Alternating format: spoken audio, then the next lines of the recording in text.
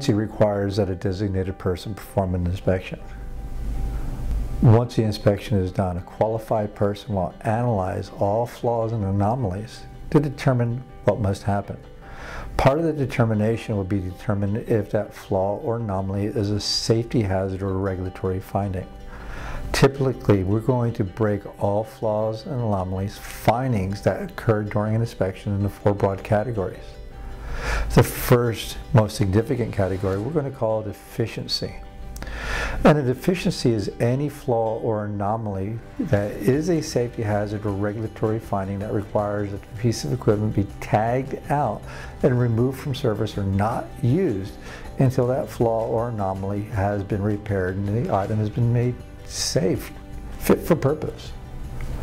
The next lower flaw or anomaly still requires us to fix it, but could permit us to monitor the flaw or anomaly. We can schedule the maintenance or repairs. And we're going to call this type of flaw or anomaly a recommendation. Something where the owner of the crane can decide when and how they're going to make the repairs, and they can keep the piece of equipment in service. Now, OSHA says that any flaw or anomaly that must be monitored on the lesser inspections. A third type of flaw anomaly is simply something noteworthy. Noteworthy items do not require repair, but we're going to record the situation.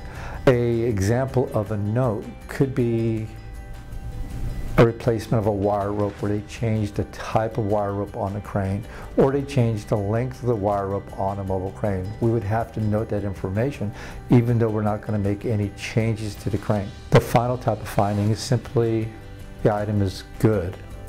The person doing the inspection recorded something that the item was still fit for purpose even though he wrote it down on the report, and we can return the crane to service with the good item without making any changes.